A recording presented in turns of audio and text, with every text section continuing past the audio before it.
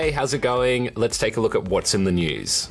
Some of the world's most prestigious awards will soon be handed out, the Nobel Prizes. There are a bunch of different categories, from medicine to peace. But to find out why they're a thing, we have to go back to the beginning.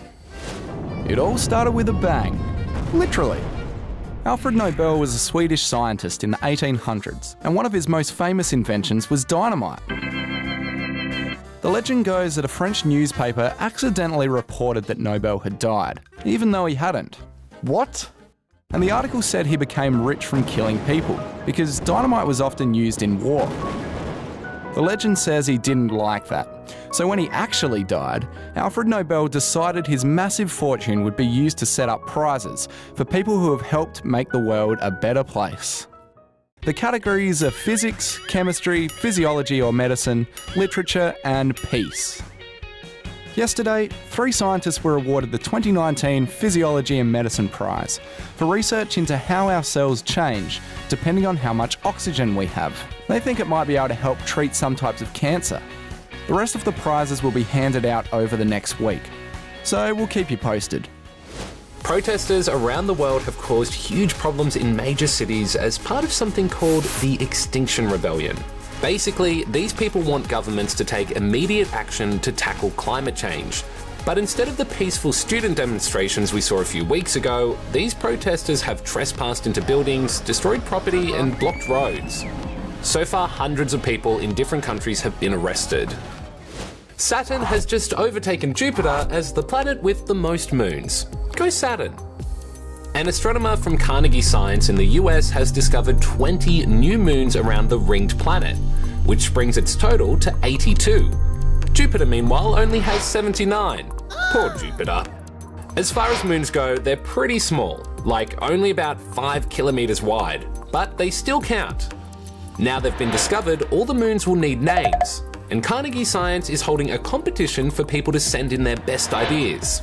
What about Jack?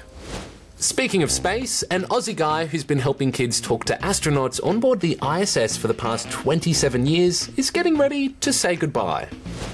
If you could ask an astronaut on board the International Space Station any question, what would you ask? What is the most challenging thing about living on the ISS? Over. Ooh, great question. One of the most challenging things for me has been being away from my family for a long time. These guys are talking to actual astronauts who are actually on the ISS.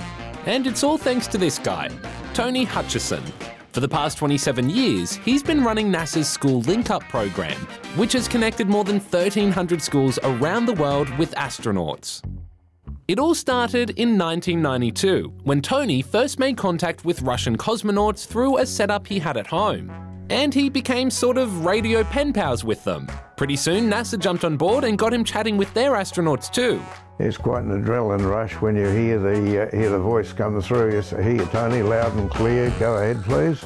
Now he's decided to retire, and he'll say his last goodbyes and hang up his mic at the end of the year. Now it's time to meet some people who have a spring in their step.